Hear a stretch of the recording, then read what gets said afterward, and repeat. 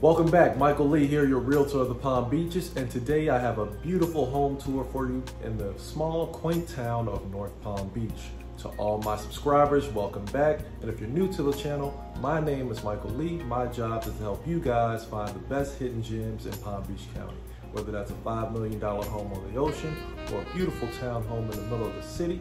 Please consider subscribing to the channel where you guys can stay updated on new neighborhood tours as well as properties.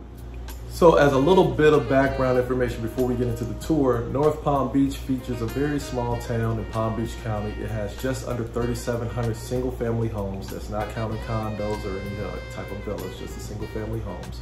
Lake Park Manor sits within North Palm Beach. It features 52 homes total, and in those homes, they're ranging from 2 bedrooms all the way up to 3 bedrooms. Most of the homes were built in the 1950s, specifically after 1955.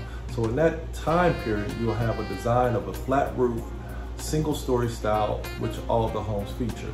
Now this home has been completely renovated that we're gonna see today, and it's gonna add a little bit of additional square footage with the renovations that they've seen.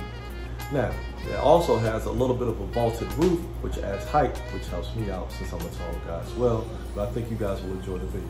So without further ado, let's go.